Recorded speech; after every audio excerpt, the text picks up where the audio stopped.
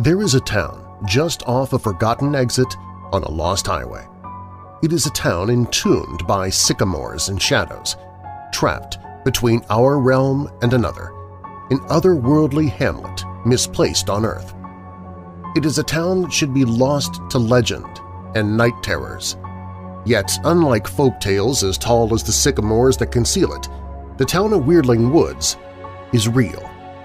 In this ominous dimension, this playground for the wicked, life is a nesting doll layered in unrelenting mystery and macabre. Mythology is reality, and reality is a fractured spectrum of madness. Come for a visit and stay for eternity. There are thousands of stories in the cursed town, Weirdling Woods. This is but one of them. Now join me as we take a walk through Weirdling Woods.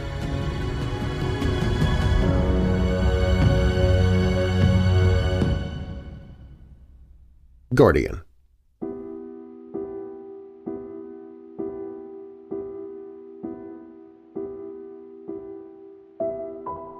Lila Orlock dies often. Dismissing her story as a retelling of Groundhog Day or any other versions of the trope would be fair if not for the fact that her many deaths are altruistic and annoying. See, Lila Orlock has spent 13 of her 35 years on this plane dedicated to making her hamlet of Weirdling Woods a better place for everyone. First, a stint on the city council, then as a police dispatcher, even a few years as a volunteer firefighter, all for the greater good. These jobs paid little, but she loved her town and the fellow weirdos in it. Enough to die for them. And that isn't hyperbole. An obvious truth has both haunted and thrilled Lila Orlock for most of her life. Sometimes people have premonitions or vaguely accurate predictions that can be shaped into an appearance of validity, but Lila Orlock possesses the real thing, a celestial gift that allows her an authentic, true glimpse into the future. Over her life, quite slow and deliberate, the gift, or curse depending on the day, blossomed. Little bits seeped through in childhood, but adulthood was when it began to flourish.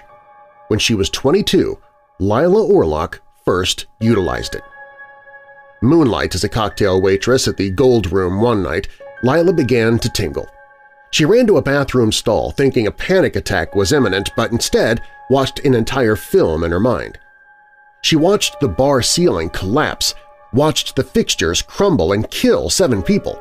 Every detail was tangible and present and horrifying. Even the time on the large clock on the bar wall, 10:31, numbers she knew well with Halloween being her favorite day, were awash with clarity. Then the movie stopped, and she came to in the bathroom stall. 23 minutes before the clock hands could reach 10:31 on that night, Lila Orlock was given a gift she didn't want, the details of a pending tragedy. Then came the panic. When she emerged from the ladies' room, the ceiling inside the Gold Room began to burp and expand in a slow and methodical motion. After going to war with herself mentally, she decided to risk all as the clock hit 10:30. Lila screamed and thrashed and threw glasses, plates, and all the crazy she could muster. Anything Lila could hurtle towards the bargoers to scare them off was unleashed. The conclusion is easy to decipher. At 10:31, silence fell upon the Gold Room as patrons stared in shock at the devastation that nearly decapitated them seconds prior in one aggressive, violent act. Of course, later, suspicious eyes would be cast upon young Lila Orlock, but stranger things would go on to happen in Weirdling Woods. They always did.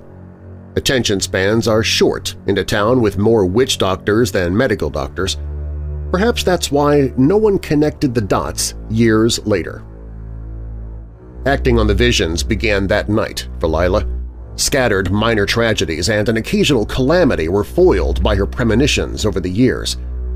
The gift came with rules she figured out on her own. One of the inexplicable rules she learned over time was that she had 23 minutes from tingle to vision to event. This resulted in Lila developing a superior cardio routine, as Weirdling Woods is a pretty large place. This was also why she lived directly in the center of town, to centralize her maneuvering. Another unexplainable rule was that the tingle only came at night. Many tragic events occurred in the daytime, and the inability to help those poor souls absolutely crushed Lila. But the rules were what they were. She clocked in when the town was draped in moonlight. Lila was a third-shift savior, the infomercial version of first responders. The third and most obvious rule was secrecy. Her gift had to remain hidden, known only to her. Any revelation of non-human power might lead to a modern-day witch trial. The werewolf panic of 1966 had practically ruined Weirdling Woods, so there was certainly a precedent. So on she went with her gift, playing by the rules and guarding the citizens of her beloved town while subsiding on ramen noodles and massive credit card debt. A final rule was added one night. Her gift evolved as a result. Unfortunately, it evolved into something entirely ominous and debilitating. Most people are scared of death, but Lila has now had enough exposure therapy to render her fearless against anything. The final rule is that Lila Orlock has to die every time she rescues someone. Lila Orlock's first death was most gruesome. Having foreseen the tragic irony that would be an arson attack against the West Side Fire Station where she'd once volunteered, Weirdling Woods, Engine 1408, Lila managed to rescue everyone but herself. Waking the next day, she relived the agony of the flames broiling her skin until she melted alive into ash. She had died in anguish, there was no dispute, yet there she was, alive in her bed, though non-existent physically. The horrific, fiery dismemberment of her body began to torment her mentally. This torment, though, was not as unbearable as the unanswerable question of her bizarre rebirth. Local news reported an unknown, sandy blonde female saving everyone from certain death, only to vanish. No mention of a woman's remains. They didn't even get her hair color right, but that was okay. Lila didn't do this for recognition. Then it happened again. And again, until the once erratic calendar of heroism became a nightly affair. Since youth cells, her exploits became truly known after one specific rescue. A stormy evening, Lila Orlock foresaw a lightning strike on the Point Reyes lighthouse.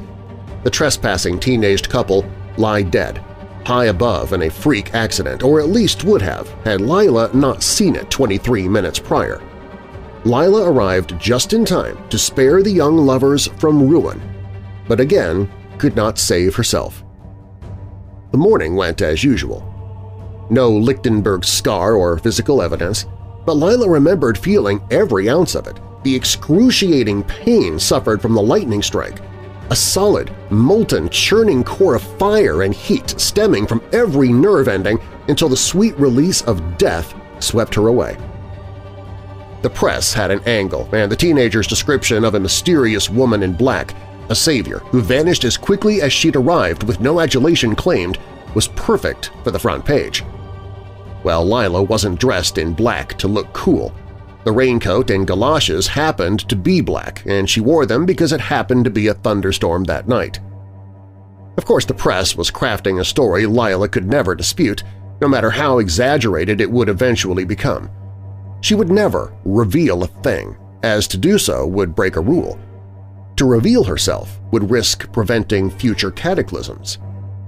The near misses and ensuing stories flooded in every day, and Lila decided black was slimming, so she went with it. Lila Orlock is a hero, but pays a price. Lila Orlock dies. A lot. Anonymously and without fanfare, she perishes and rises. The rescued never remember her death, only her disappearing after saving them. The news reports on it. It becomes a whole thing. Weirdling Woods citizens are commonly known as weirdos, and it makes sense. The weirdos have labeled the reclusive woman in black Night Angel, and their overactive imagination has created some serious folklore that would make Slender Man jealous. But the reality is Lila Orlock just wants to watch over her town and protect it without distractions. No fuss or attention. She wants to simply do her job and maybe take a hot bath after. None of the foolish nicknames or memes or press coverage bestowed upon her are necessary. She would love to sometimes change into pastels, but since tragedy and terror can come at any time in Weirdling Woods, she has to be ready. The black uniform is what they expect. Besides, it's nighttime camouflage. She also really wants to finish the book she's reading, but that seems unlikely since her evenings are booked. Lila most likely wants to stop dying, though, because dying is quite painful. Last and most pressing, if they can't be prevented, Lila at least wants her deaths to stop being so silly. No one appears to see it, but it doesn't detract from her humiliation. You see, Lila's constant demise is a real-life fail-gif compilation. Every heroic rescue, every selfless act is soon followed by an insane, often downright goofy fatality. It makes her a nervous wreck. Xanax and yoga don't help. Meditation and medication can't save her. Every time that tingle starts to say hello, Lila knows she will die again within half an hour so that some other soul might live. She's happy to save a life. Humbled and blessed, really. The whole constant dying thing, though, frankly, it gets old. As Freddie Mercury once sang, "I want to break free." She's been trying to finish her Freddie Mercury biography for a month now. The songs get stuck in her head. Her timing with this desire to break free is rather unfortunate, because Lila Orlock is about to have the week of her life, or death if one wants to get granular. The heavy door of Bernie's rare books locks behind her as a blustery Monday evening beckons, and Lila takes pride in contributing yet another 8 hours to the American dream. She sighs. Poor in the pocket, wealthy in literature, the assistant bookseller thinks to herself. The tingle starts immediately as she hops the curb, and she groans. A confused old man and a text-happy driver are on a collision course over on Hawkins Boulevard, and she has 23 minutes to get there. Part of Lila thinks about skipping the affair and watching reruns of Real Housewives of Dark County. She corrects herself internally. Honestly, the old man is inching towards the Reaper anyway. I know, gifts can't be squandered. They aren't conditional. Get to work, girl. Lila's shoes hit the Hawkins Boulevard pavement just in time to see the old man's walker attempt to crawl through the crosswalk on her left. She's early. The sprinting regimen has paid off. She covers her face with a black nylon mask and glances right as the careening gas guzzler screeches around the corner. Slump buster, she thinks. Plenty of time to move the old man out of dangerous terrain and not die myself. Finally, this is the one. I can end it tonight.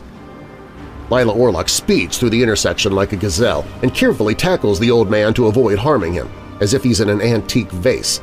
The SUV is smashed into the walker and sent the now mangled scrap metal sky-high into a tree. The jerk driver cruises off to complete the crime. In a millisecond, Lila inspects the old man and then herself. 2 people. 2 pulses. An internal celebration erupts because the curse has ended. All is normal again. This she truly believes. Until she rolls over, and the whereabouts of the airborne walker come into question. The question answered as the blunt end of one of the jagged legs stumbles down an oak tree and pierces her ocular cavity. An itchy eye on Tuesday morning reminds her of last night's death, and she screams into a pillow as her mind retells the gory details that shoved her pupils through the back of her head. Tuesdays are her day off from the bookstore, so she enjoys some mincemeat pie from the local diner and shops for black sneakers at the Weirdling Woods Galleria. She then curls up with the dog-eared biography about Queen lead singer Freddie Mercury. Being half Parsi Indian herself, as well as a superfan of the music, she feels a kinship with Freddie Mercury. This book is a must-read, and she sneaks in her favorite pastime whenever possible. if anything is going to happen, it will happen at night, as the rules dictate. Lila hopes, as always, that nothing will happen because dying sucks, but her hopes have reached life support lately. Around 7 o'clock she is breaking in her new kicks and the tingling comes knocking. About 23 minutes later, she finds herself pounding on the glass door of Kraftlove's video game emporium, where 2 kids have been locked in on accident. Lila can only smile and think the obvious. Accident. Right. Just like I would lock myself into a Godiva chocolate store on accident. It is what it is. What a perfect night for a carbon monoxide leak. Full moon and everything. Oh, fate, you treacherous beast. Inspiration strikes in the chaos. When all attempts to breach the door fail, Lila takes several steps back and kicks her leg like a bull. The traction is amazing on my new Nikes, she thinks, as she bolts full speed toward the door and spears the thing with her body in a tremendous glass explosion. After pulling the kids to safety, she realizes she's breathing oxygen, not carbon monoxide. Lila peeks at her feet and she examines herself for signs of death and notices her untied shoe. Typically something like this is a bad omen, but no fatal injury or mistake has resulted from it, so a victory smile is allowed. Her smile does not match the look of abject horror on the face of one of the rescued kids on the ground staring at her. Lila is confused until she sees her reflection in a neighboring store window. Everything seems in order, well, except for that gushing sprinkler of blood from her carotid artery. She mutters, unaffected by the sight of the pyramid-shaped chunk of glass protruding from the side of her neck. This is a new one. Then she collapses to her death.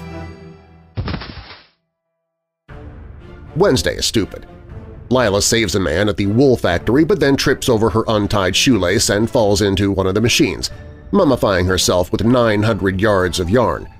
She knew the untied shoelace was an omen and doesn't want to relive it. It's so stupid and embarrassing to her. Like a doomsday device, the clock ticks while she takes inventory at the bookshop. Lila Orlock accepts that she will die again tonight, so she doesn't feel guilty about the flask of whiskey in her hand. The ongoing internal conversation continues. "Oh, twisted fate, you malcontent. You're starting to bore me. I'm becoming comfortable in my numbness." Soon on this Thursday night, she tingles and finds herself at Hamilton's Fish Market 23 minutes later.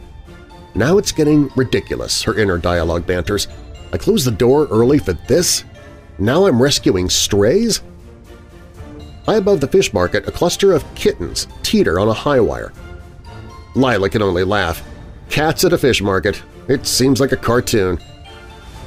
More self-conversation. Are we really this obvious? Oh, curse of mine. How does Night Angel bite it tonight?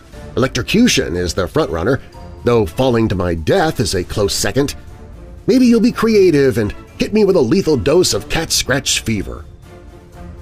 Lila shakes her head and scurries up the pole, a talent she has only just now discovered. Immense concentration is required because she is a boisterous and enigmatic hand-talker. One erroneous slip while climbing and splat. Worries subside as Lila returns to the safety of the ground. No death by electricity, falling, rabies, or anything else expected or unexpected. Quickly she turns to flee the scene before the Reaper can arrive, but becomes subdued like a stone pillar. "Are you freaking serious?" she manages to gurgle through her blood-filled mouth. As she perishes, she looks down and laughs again and thinks about how goofy it is all becoming. Has anyone else in history died by self-impalement with a swordfish? As Freddie Mercury once sang, "Another one bites the dust."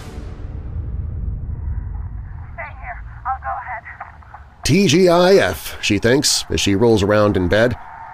Lila watches Wonder Woman on one of the streaming services she can't afford. Inspiration is the goal, but intimidation is the result. The lady on screen is a dang supermodel, and Night Angel here is scarfing Cheetos and wiping the orange powder on the sheets. "I don't care," she muses. "That's why I'm just a Girl Scout and not a comic book superhero. I do my cardio, my body is what it's gonna be." As Freddie Mercury once sang, "Fat-bottomed girls make the rocking world go round." Lila has no choice but to call in sick to the only job she has on this day. On a Friday, nonetheless, which is so tacky it makes her physically cringe. Still, she thinks, Bernie's will be fine without me for one day. I deserve a few hours of sanity and me time before morphing into Night Angel, a Saturday Night Live skit about a bumbling do-gooder who dies more often than the town drunk's brain cells. Maybe they ought to change it from Night Angel to Night Ghost, or Every Single Stupid Night Ghost. Okay, there's a chance I'm becoming bitter. More vitamin O, as she has deemed her snack of choice, seems necessary. Cheetos, Fritos, Doritos, it's a smorgasbord of O's until the sun begins to set. Lila Orlock feels bloated, so she chooses a wavy black dress designed for movement. It is indeed the weekend, and she dolls herself up like she used to when Friday night meant dating and socializing. Then she lounges on the couch and waits for the tingle. The wait is short. Ah, a classic, Lila muses upon arriving at the Lake Britain Bridge and seeing what awaits. Man on ledge, with a handgun as well. Nice doubling down. As she scales the rocky terrain, slipping 6 inches for every 2 she gains, Lila's cursing grows in ferocity. When she finally reaches the summit, it dawns on her that she has no idea how to play this.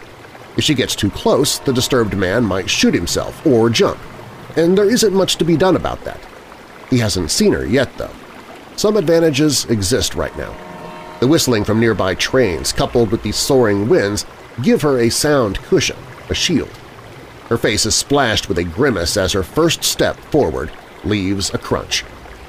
A cursory glance at the bridge reveals a mess of loose everything. With much trepidation, she slips out of her Nikes and slides barefoot along the cold rails as each centimeter covers her feet in filth and sends an arctic, dull trickle from her soles throughout her body. Closer and closer she creeps. Still no plan. That internal voice gets chatty once more. Will I literally talk the man off the ledge? Will I kick the firearm from his hand as Wonder Woman would? No. I'm a random chick, not some superhero in heels. I don't even have shoes on right now, forget heels. I'd settle for Crocs, honestly. Ooh, or Uggs. Closer and closer she slides, no idea or plan coming to her. Sirens whine in the distance, so someone below has spotted the distraught man teetering on the edge of death. Time is closing in. As Freddie Mercury once sang, under pressure. Slide, slide, slide, no idea, panic, repeat. The cycle continues as the sirens grow louder and closer. Now she can hear the man ranting nonsensical words, and still she has no blueprint. The bridge becomes wobbly, and Lila steadies herself. With a cautious eye, she watches her feet shuffle to avoid any disaster. She shuffles while keeping her eyes plastered on the unsteady bridge below until she runs into something that halts her progress. "Oops," she says as she looks up at the equally shocked man. Purely instinctual, she snatches the gun from the man with astonishing ease that surprises her. "Wow, that was beyond simple," she says to the suicidal man, but mostly to herself. Then she remembers why she is there. Right. Oh, hey, look, fella, there's a lot to look forward to. Let's discuss it over coffee. I know a joint that brews weird dark roast. Come down with me, and I promise you— Freeze! Drop the weapon immediately or we will fire! The interrupting bullhorn from below is held by an officer with a stern expression on his face, though his mean mug pales in comparison to the collective expression from the SWAT team behind him. Lila is confused. "Hey, hey!" she shouts at the men below. The trains and wind and confusion make it impossible to project her voice to an audible level. "I'm not doing what you think! I'm not shooting this guy! I'm saving him! Put your weapons away!" The cops neither hear Lila Orlock's words nor budge. Drop it now! Final warning! Lila can't hear the man and motions this sentiment with her hands, as she is prone to do. She is again a hand-talker. From the vantage of the law, all they see is a waving gun held by a murderous lunatic. "Oh, crap," she thinks, as it occurs to her what happens next. As hellfire and brimstone rain upon her with ruthless aggression, she conjures a parting revelation. After the first 30 bullets, it really becomes overkill.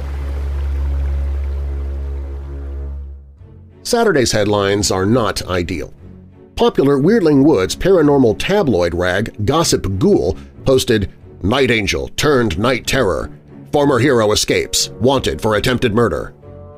No good deed, Lila thinks. Driving to work, Lila reconsiders the entire thing, while wondering if talking to herself in her head so much is healthy. Public savior to public enemy number one overnight? How is that fair? I've saved more lives than the Heimlich maneuver. Heck, if not for me, Weirdling Woods might have to disband as a city. There wouldn't be enough of a population. No, don't be like that. Stay humble. Vanity is a sin. Is it? I really need to go to church again. Bernie always takes Saturdays off for the Sabbath, and usually Lila takes advantage and allows herself to be swallowed by the books around her. But on this particular Saturday, she spends the day glued to the internet. She just cannot believe it. No mention of all of the good she has done, only this misconstrued chain of events. The would-be jumper could straighten the crooked thing out, but apparently he is reinvigorated by the media attention, regaling his supposed close brush with the Night Terror. The Google searches are sadomasochistic. Someone has already started an Etsy store selling bumper stickers and trinkets with a crude drawing of Lila, which she thinks makes her look fat. Attached is the crossed-out word, Super Zero. How can I be that if I never was a superhero to begin with? I'm just a girl trying to pay it forward. Why are people so opportunistic and mean? Who chooses to be a troll? Leave the basement sometime, you vessels of loneliness and shame. You're the reason the gene pool needs a lifeguard. As the eyes of her customers fall upon her, she realizes she didn't think that one. It was said out loud. The bearded local with the global podcast is signing books at a desk nearby and shakes his head in disdain at her. Gnawing on some Bruno's delivery a bit later, Lila seems the same persecution tactics on TV. The news has even made animated recreations of the night, giving the cartoon version of her the ugliest scowl. The remote stops here, she muses. Negativity is must-see television. I prefer streaming Gilmore Girls. Tingling arrives to tell her she has 23 minutes to get there, but Lila chooses to ignore it because the destination is a punchline and honestly, the people don't deserve it, considering the disaster piece they choose to now paint her as. The Tingle retaliates in a fury, but Lila Orlock is stubborn. Eventually, the Tingle becomes a jolt of electricity and, remembering the torment from the lightning strike, she submits to another night, another life saved, another personal death.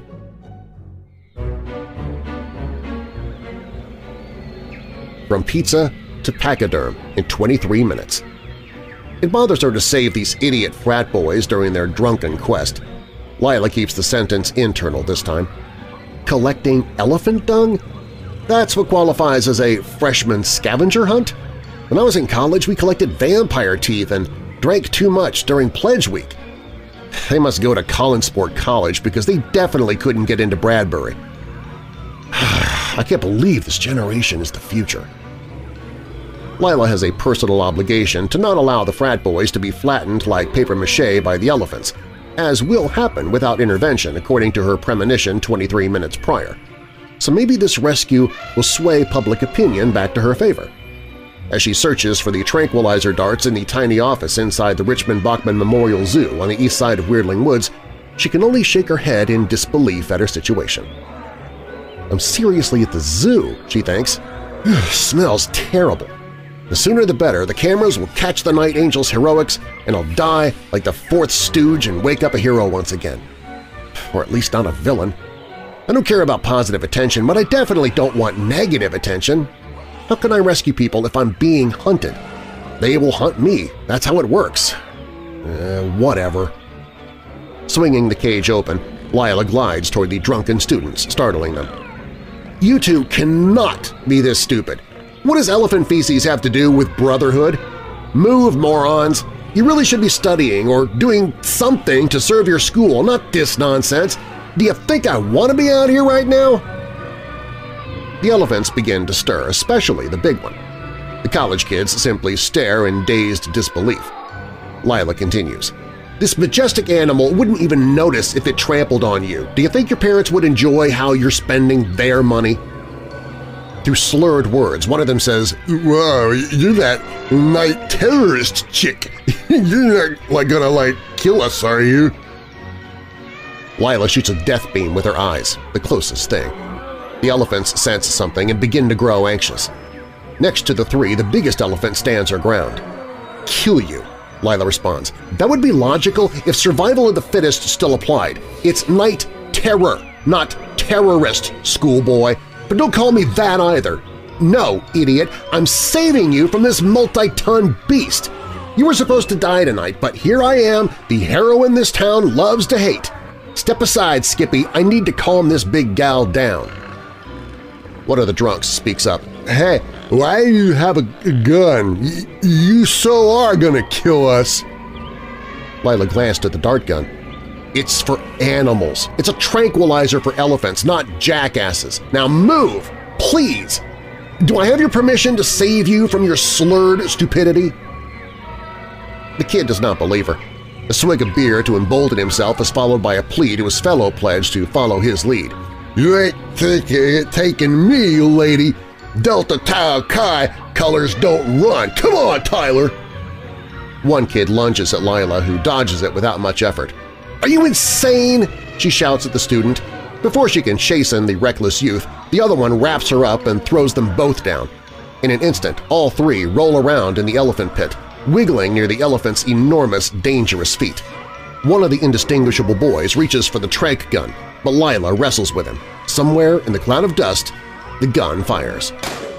Everyone on the ground stops as the blimp of an elephant wobbles.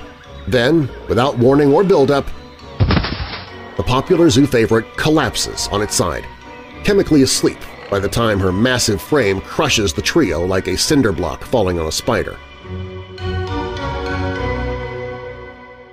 From the leading headline on the webpage for the Dark County Inquirer, "Night Terror Snaps, Kills 2, Manhunt Underway." Another headline, lower down the scroll, read, "Elephant Suffers No Damage." Lila is at a total loss as she nibbles avocado toast in bed and again undertakes the brutal task of Googling oneself. She has not learned her lesson. "Sunday, bloody Sunday," she huffs. The inner comments section of her mind lights up again, a comments section much nicer than the ones discussing her online. Why hasn't anyone looked at the zoo cameras? Those lenses tell the true story. They wouldn't work as clickbait, but it's the true story. It was an accident those morons caused. I didn't kill anyone. Forget this. I'm done. It's over. I'm not risking being discovered and sent to jail. The village idiots can do their best with natural selection. Good luck with that. The media is out of control with this. As Freddie Mercury once sang, she's a killer queen. According to everyone in town, anyway. When the tingle comes later on this Sunday night, however, it is a premonition that cannot be ignored. In this premonition, Lila Orlock's body parts are scattered about Hooper's farm like a Rorschach test, the whirring box blades from the tractor-trailer dipped in her blood. Lila drives out to the country to scout the confusing prophecy. Back in Black by AC/DC thrashes from the radio, a perfect accessory to her unofficial official uniform. She looks like a badass, assuming one doesn't notice the Prius she's driving with the bumper sticker that reads, "I Breakspear for Shakespeare." Am I seriously driving myself to my own crime scene? She wonders. What does it mean, this bizarre looming vision? Am I to save myself from death, but then die? It makes no sense. I can't put the pieces together to this puzzle. And why Hooper's farm? Nothing happens there but corn. Images of townspeople with pitchforks enter her mind. Not a premonition, but a curiosity. Will this be the culmination to the town's sudden desire to lynch her? Have the sins of Salem in the 1600s trickled to Weirdling Woods? Lila parks next to the tractor, which appears exactly as it did in her clairvoyant daydream, minus her blood and innards, so far. Might as well get to it, she figures. As if on cue, a man appears from the cornstalks without sound. Lila unleashes a collapsible tactical baton and holds her position. She isn't much of a fighter, but she's seen enough movies to act the part. The man, a tall, dark, and handsome type, approaches with menace. then begins to clap in slow movements. "Bravo, Miss Orlock, bravo! Or is it Night Angel? I wasn't sure you'd last such a harrowing week, but you surprised me, young lady. You have my sincere admiration. Such selflessness, such heroism. I do hope you'll forgive me for making the past 7 nights harder than usual." Lila blows an errant strand of auburn hair from her face while reaffirming her double grip on the weapon. Who is this hot creepshow with the British accent? What does he want? And did he really just do that 80s slow clap thing? "Who are you? I'm not interested in stalkers. I'm swiping left," she says with false bravado. She knew she would definitely swipe right in reality based on the guy's looks. With one motion, the man flies above Lila and lands on the other side. "I'm like you, actually, a fallen angel who now exists as the poster child of evil for the world I live in. You're more of a metaphorical angel, of course, with the nickname. I'm the source of your power, and I'm the reason you are more than just an average mortal toiling away in mediocrity. My name is Galabam." Lila continues to threaten this man with the baton. "Sure, dude. Fallen angel. You're a demon. Got it. Just a casual Sunday hanging out with a foot soldier for the devil. What do you want from me? Kill me if you want to, but just hurry up. I hate these long, drawn-out movie standoffs. Also, I'm super hungry for corn suddenly." Galabam flashes a devious smile as if he knows something no one else does. "Now, Mrs. Orlock, obviously I could kill you at any time, but that's not my intention, nor does it follow the rules. Your death, however, is your decision alone." "My decision? Whatever, demon boy," Lila thinks. "I die daily, it's hardly my choice." Galabam says, "This time, on the contrary, the choice is yours entirely." "Did you—" "Yes," the demon Galabam interrupts, "I can read your mind. Your thoughts on that actor Jason Momoa are quite lurid and racy, by the way. Naughty, naughty girl. And I knew you wouldn't swipe left on me. Now, on to the topic at hand, and fast as per your wishes. You wondered earlier why you'd be saving yourself, and I'm here to tell you that you're not. Your task in my little social experiment is to save the citizens of Weirdling Woods. You know, the very neighbors you rescue daily, yet have turned on you with such ignorance and callousness. The residents of this wretched town that do not appreciate you, but rather, as is trending and viral at the moment, wish for your demise. They alone are my target, marked for death tonight, just as they have marked you. Would you still die for these vermin, Lila Orlock?" Lila swings the baton at Galabam and the demon vanishes and reappears untouched. She shrugs. "Just had to be sure. Of course I'll die to save the people of this town. Get on with it, drama queen." Galabam chuckles. "Hasty, Miss Orlock. Think about it before you make a decision, because this time will be different.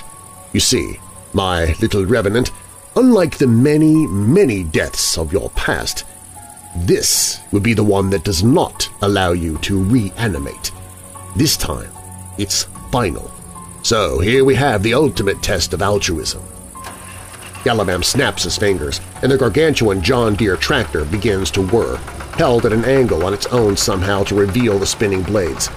"This town hates you now, Lila. That won't change. The options are as such.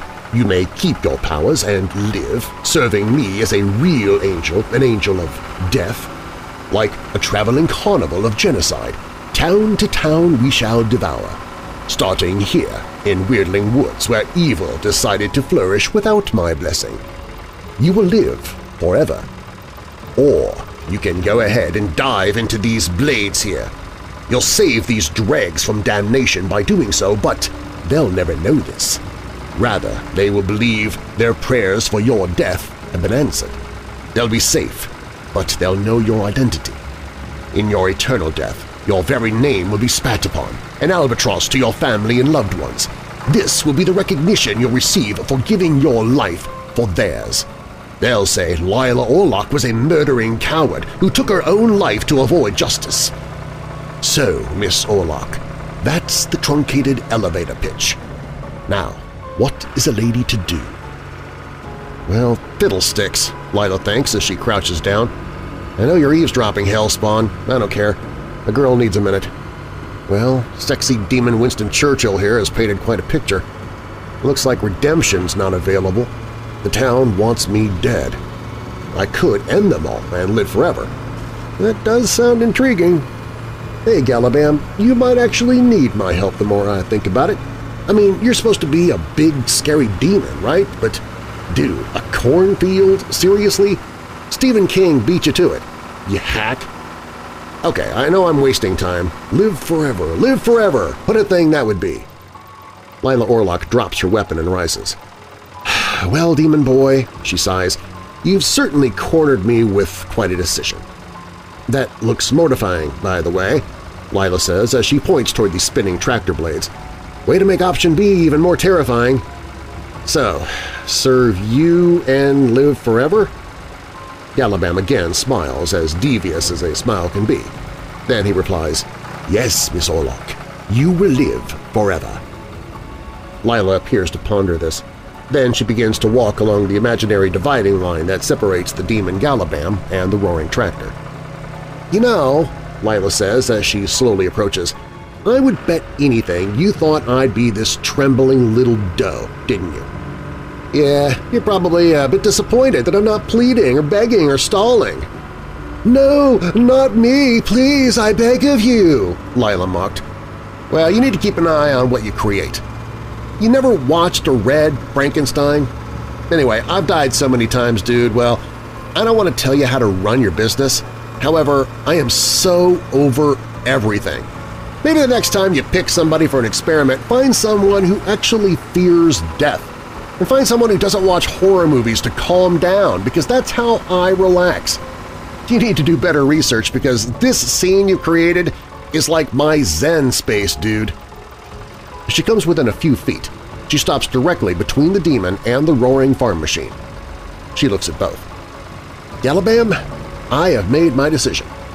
Last piece of advice for your future scouting. Find someone who doesn't stick to their morals because, Devil Guy, you sure picked the wrong lady this round.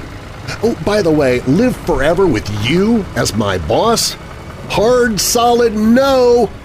As Freddie Mercury once sang, who wants to live forever? Lila Orlock then dives into the brutality of the tractor blades, ending her life and saving the town of Weirdling Woods.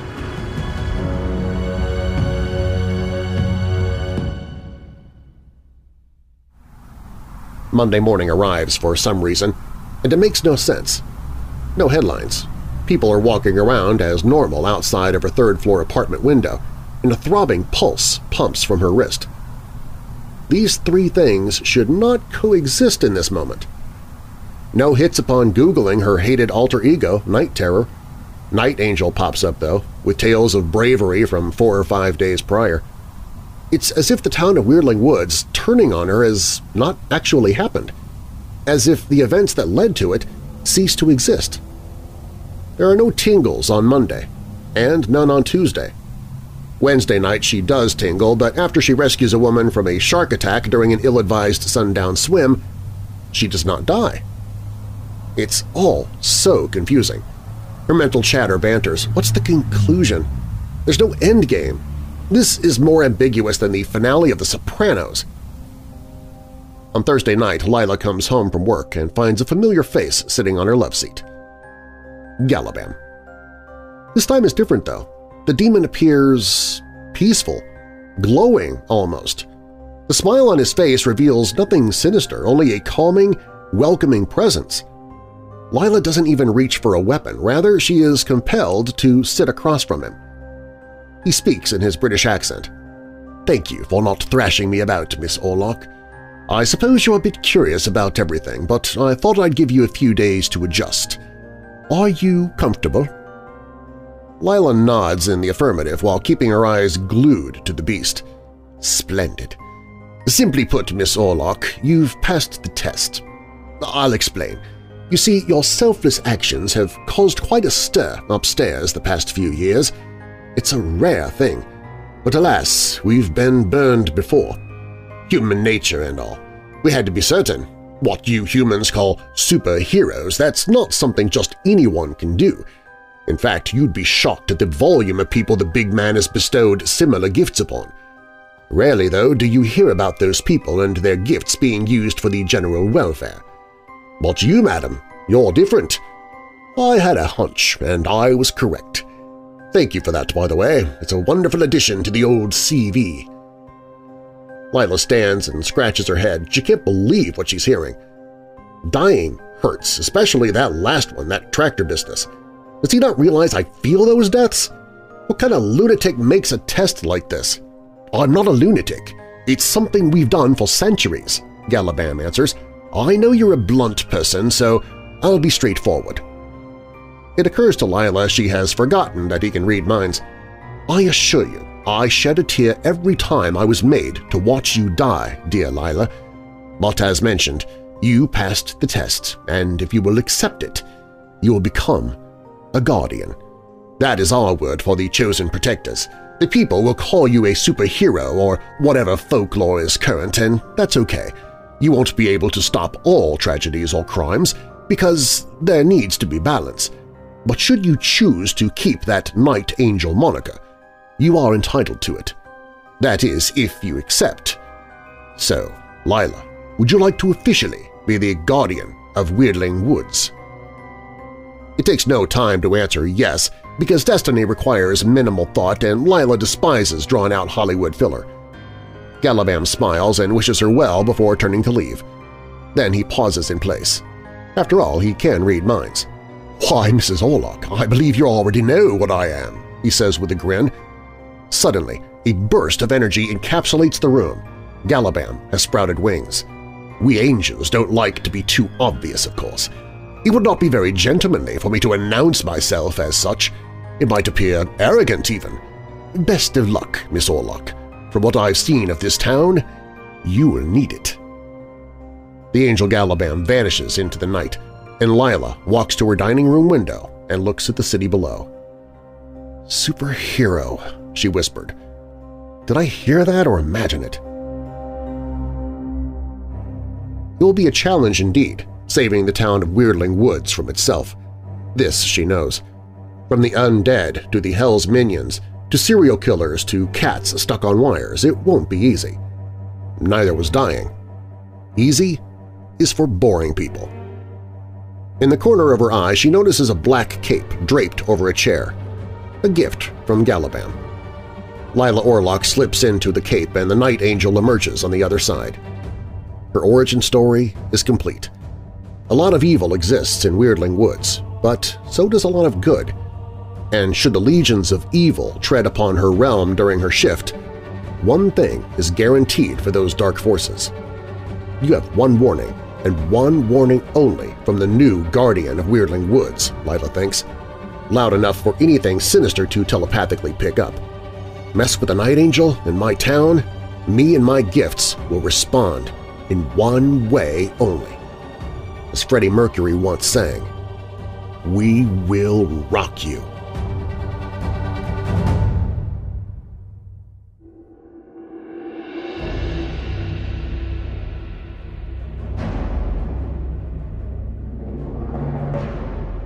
This was just one of numerous stories to be released in the Weirdling Woods universe, written by John Allen. More stories will, of course, be featured here in the Weird Darkness podcast in the weeks and months to come. You can also find all of the stories in the Weirdling Woods book, coming soon to bookstores and online retailers, in paperback, hardback, ebook, and audiobook versions. In the pages, you'll also find a bonus story at the end which will not be used in the podcast, along with a fun list of Easter eggs to look out for within the stories. You can contact me, Darren Marlar, author John Allen, or learn more about this series at weirdlingwoods.com. All stories in the Weirdling Woods series are written by John Allen. Theme music written and recorded by Nicholas Gasparini, also known as horror composer Miyu on YouTube. If you like this series, please share it with others and leave a rating and review of the series in the podcast app you listen from. Doing so helps Weirdling Woods get noticed. Weirdling Woods is a registered trademark. Copyright Weird Darkness. I'm Darren Marlar. Thanks for walking with me through Weirdling Woods.